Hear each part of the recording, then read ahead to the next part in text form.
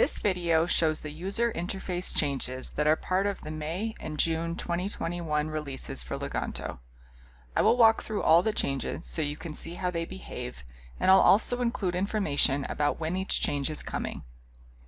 In the May release, we've changed the Add Items screen. The new Add Items screen highlights the many options that are available for adding items to a reading list. This screen will potentially look different depending on your configurations. Library search is the same library search that has always been available in Leganto. You can click on the Back option, or click on the Add Items button again to go back to the options. The blank form will open up a blank form where you can fill in citation details. Note that the label in the May Sandbox release is different from what you see here.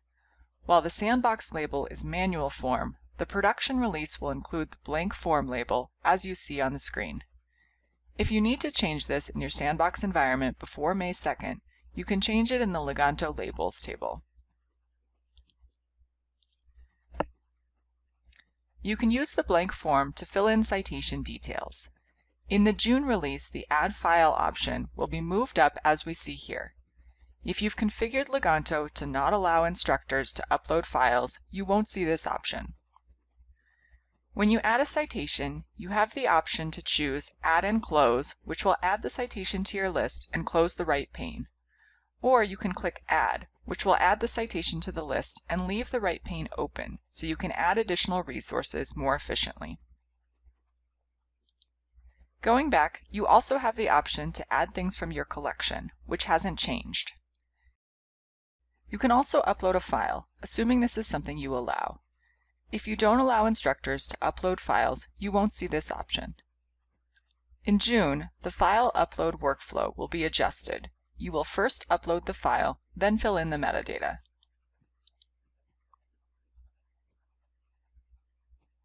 This is important because Leganto can often harvest metadata from the file, so we don't want users to spend a lot of time manually entering this information when it can often be done automatically.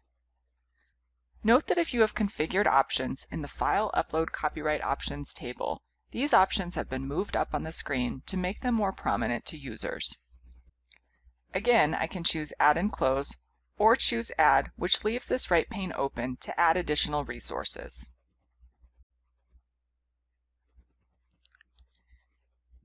If the library and the user have integrated Leganto with Mendeley, Refworks, or Zotero, these options will display here as well. You can click on any of these options to add any relevant resources to the list by either dragging and dropping them or clicking on the resource and choosing Add or Add and Edit. This functionality hasn't changed. The June release also includes a simplified view of the reading list information, as you see here. You can click More Info to see the full details, which is similar to what previously displayed. Click Less Info to collapse this information. In June, we'll also remove the left pane and replace it with the menu icon as you see here. Here you can navigate to your lists, your collection, or the Find Lists page. There's also a back arrow to navigate back to the Lists page. The Reports tab will be removed in the June release while we perform maintenance on the instructor-facing reports. In the meantime, we recommend you use the List Analysis, which shows usage information embedded in the list. If you'd like to remove the Reports tab now, you can do so by adjusting the configuration options. Go to Leganto Configurations, Features, Leganto Features, and set the parameter Display Report tab to False. In the same table, turn the parameter List Analysis to True to turn on the List Analysis as a replacement. We hope you will find that these changes result in a streamlined and more intuitive experience for instructors and librarians using Leganto. Thank you for watching, and please continue to check the upcoming Behavior and Design Changes page, where we will continue to share information about any additional upcoming changes.